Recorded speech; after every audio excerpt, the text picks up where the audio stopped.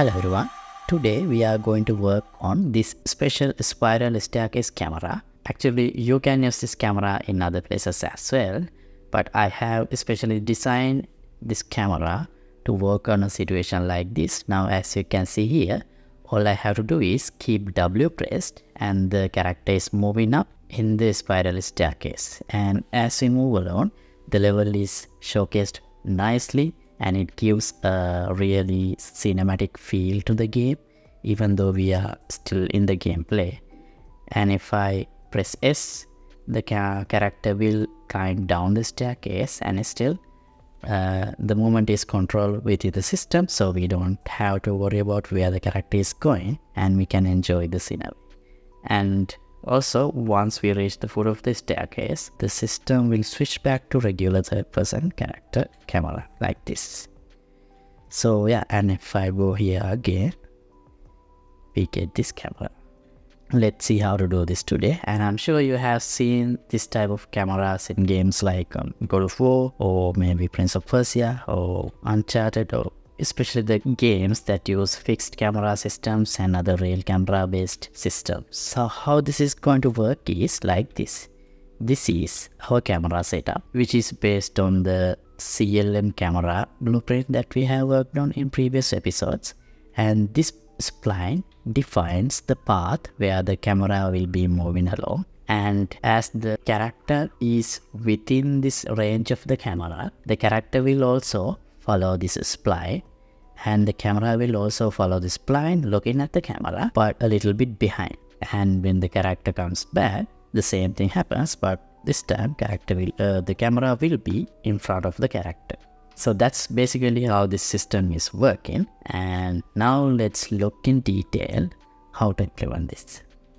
So before we get started, I'd like to remind you that you can download the project files of this project and all other thousands of projects that I have done in my channel to the date. So there are over 1,700 projects, and you can download the project file once you become a member without a limit in the Patreon page. I'll leave the link in description below. And also you will get access to my Discord server as well. And let's get back to today's episode. Okay, so for this scenario, as I said, I'm going to use the CLM on-rail camera, and I'm going to add some additional features into this camera so that we can have this kind of a behavior. So here is the camera. Let me set the initial placement like this. By the way, I created this spiral staircase using the brush editing mode. I use this spiral stair geometry. Okay, now that I have the camera here, let me rotate it like this. And here I'll enable this can disable mode as well. So this is the mode disable trigger, and this is the enable trigger. I'll move the enable trigger to a place like this, and the disable trigger somewhere like this. Okay, now this spline. So let me switch to top view so it's easier for me to place the spline. Here you can see the staircase in the round shape. Now we can select one of these spline points and keep Alt pressed and drag like this until you complete a cycle.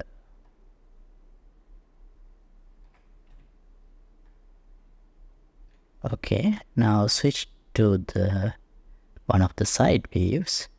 Now you can see this. All these points are in a single plane, so it's not clear in the side view. Let me switch to the perspective mode and first move this point up like this and this one until it comes on above the surface of the staircase. Do the same thing for all the points. Now in the same way, complete the spline for the whole staircase. Right, now here I have completed the spiral spline like this. So if I now play the game and move here, the camera will be activated. Wait, yeah, camera is activated, but nothing happening. So let's see why. Select the camera, real camera. Oh, let's go here into the blueprint, and here we have a length that we follow the character. Here I have hard-coded as 1000, hard-coded it as 1000. So let me promote this to a variable. I'll call it far distance. So this number defines how far behind we will be following the character along the spline. And I'll make this visible, so it would be available here for us to modify.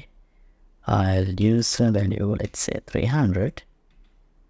Now if I play, I should see some movement in the camera. Yeah, see, the camera is following, but camera is not looking at the player. So I'll choose this, enable this, focus on player option. Now that will also happen.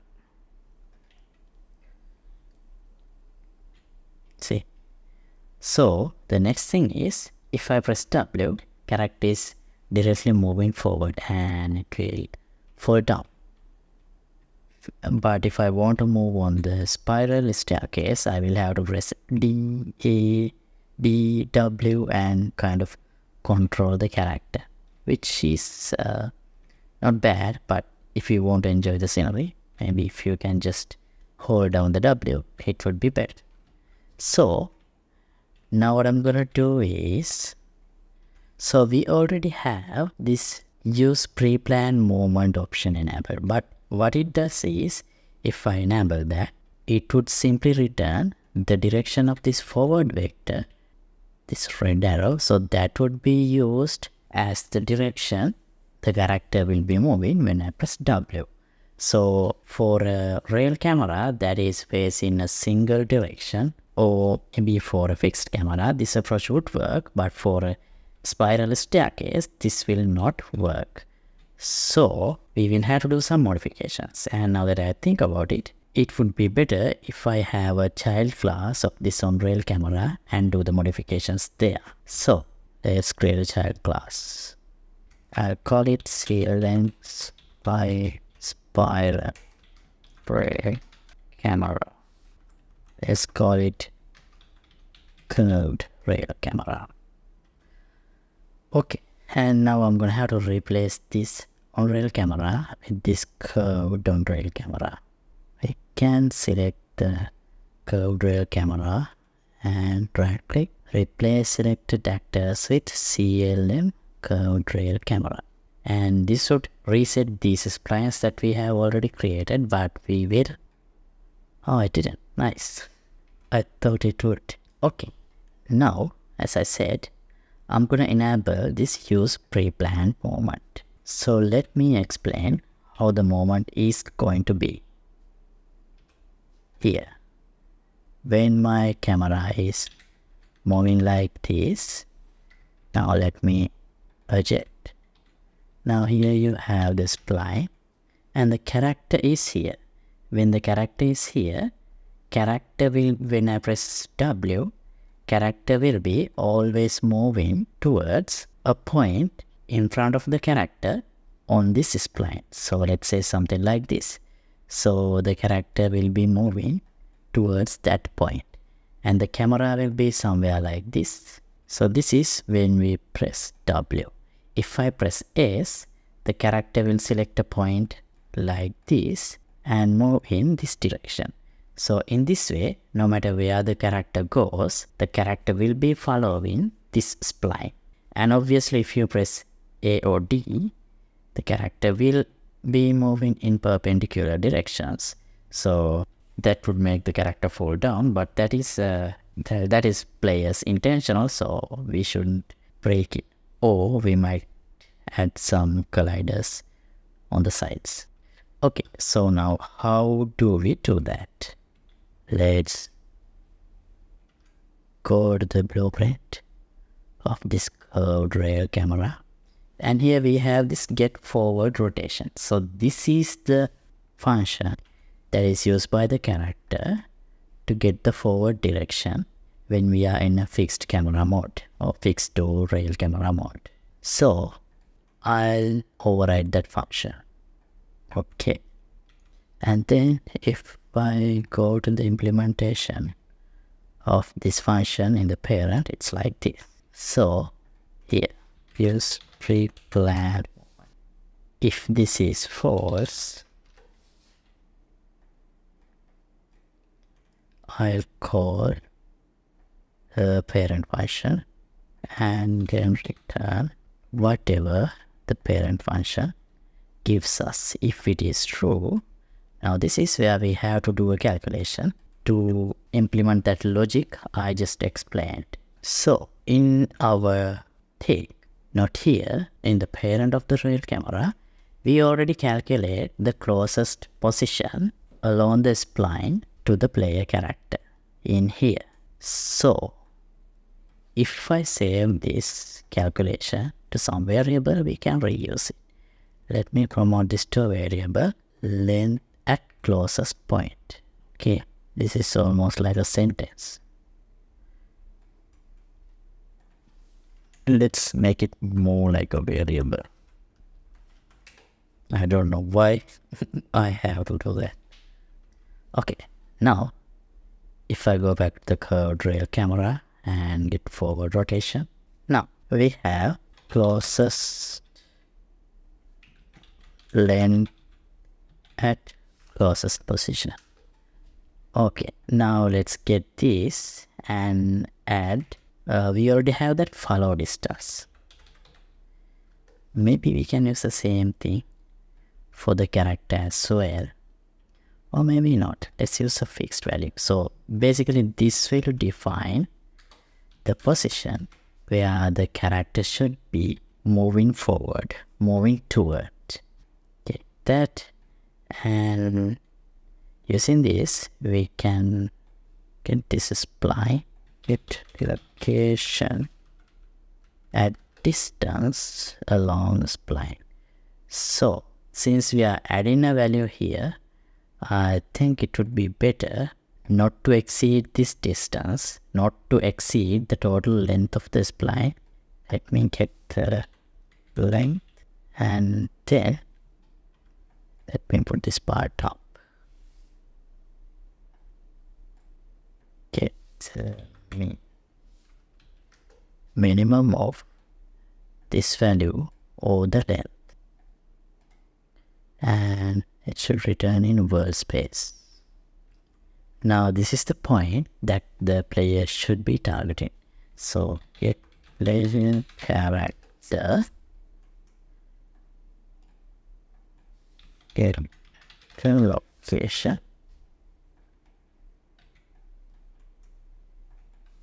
signed look at rotation. Okay, now this is the direction. Let's test. The system is working, at least for the forward movement.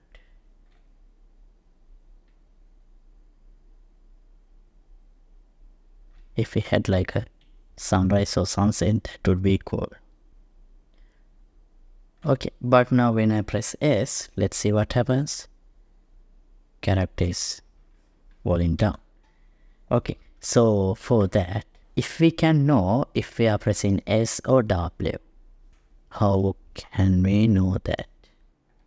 Right, if this is the active camera on view,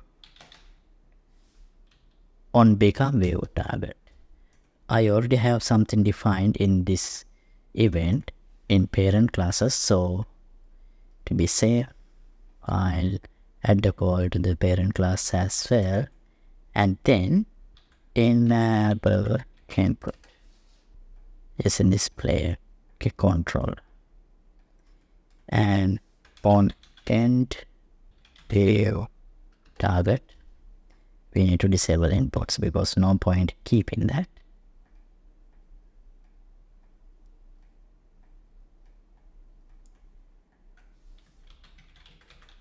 we can use this enable input and disable input because this is an actor. Right, now when I enable input, I would be able to use this move forward. So this will give us move forward or backward input. Now here, if this is greater or equal to 0,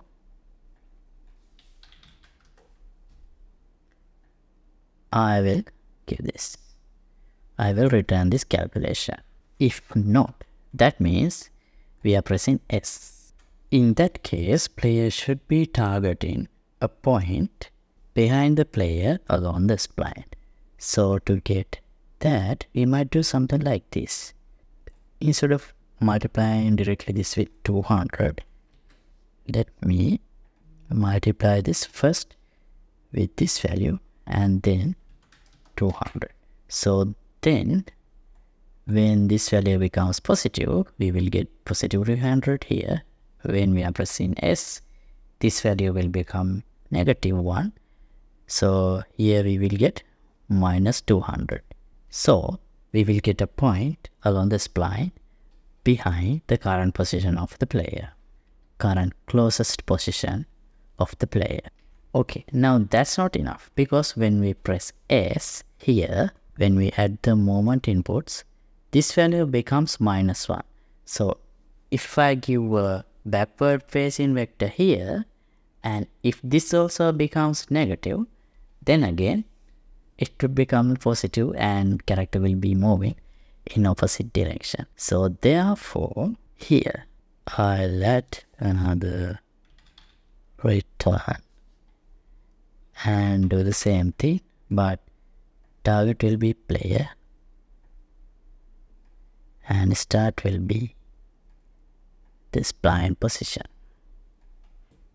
Okay, let's see. The system is working forward and backward. Also it is working, but I think the camera goes too closer to the character. We can resolve it by changing this lerp speed here. Let me promote. Not really. Yeah, we can promote this to a variable. I'll call it camera speed, and for this curved rail camera I'll set it to something 5, and let's test.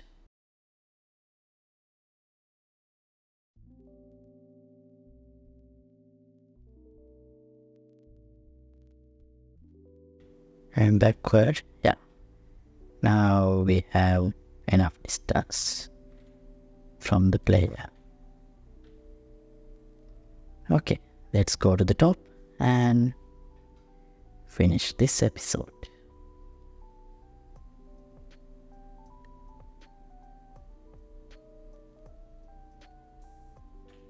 Here. Okay. That's all.